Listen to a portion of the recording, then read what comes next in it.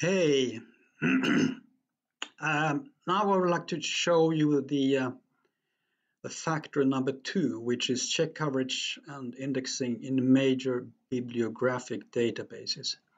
And the reason why we look into this is because you would like to reach your audience. If you are in a certain field in science, you may like to reach the people that are reading about exactly those things that you write about.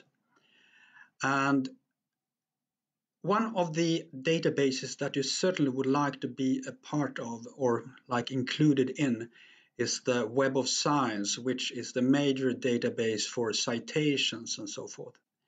So you really would like to be in Web of Science. A database that you also would like to be in is in Google Scholar.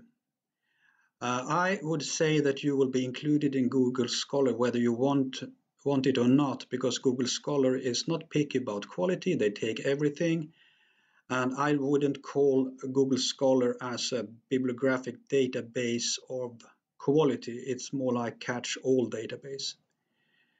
So don't consider Google Scholar is a major bibliographic database. It's not picky about quality.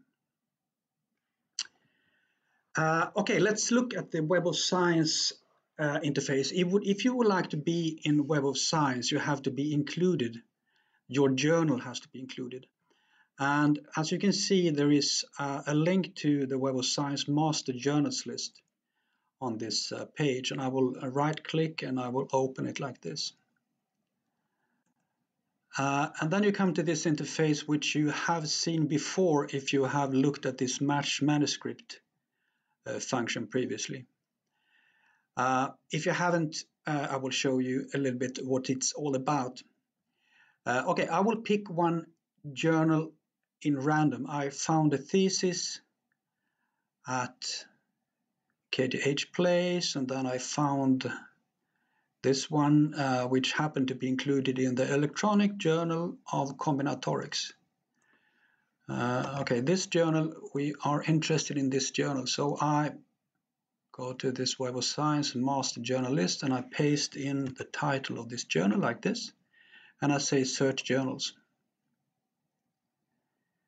Yep, and then I'm happy to see that Electronic Journal of Combinatorics is included in the Science Citation Index Expanded. So we are safe. This journal is included in the Web of Science database.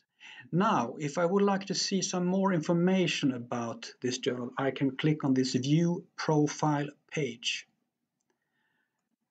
And what happens now is, I have to log in. As previously I showed you when I was looking at the match journal in this database, you can create a free account to get this access. And I have, luckily enough, I have already an account, so I will log in with my credentials like this. And then I see much more information all of a sudden.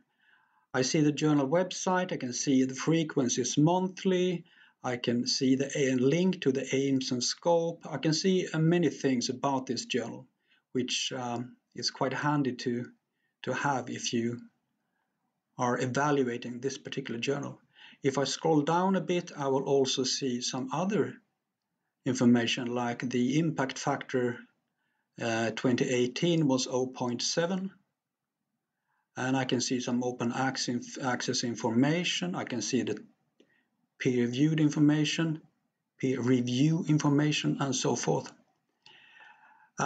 So by logging into this place, you will find, apart from knowing that this particular journal is included in the Web of Science, I also have some more information about the journal that can be useful when deciding whether to submit to this journal or not. So that's about it for now. Thank you so much.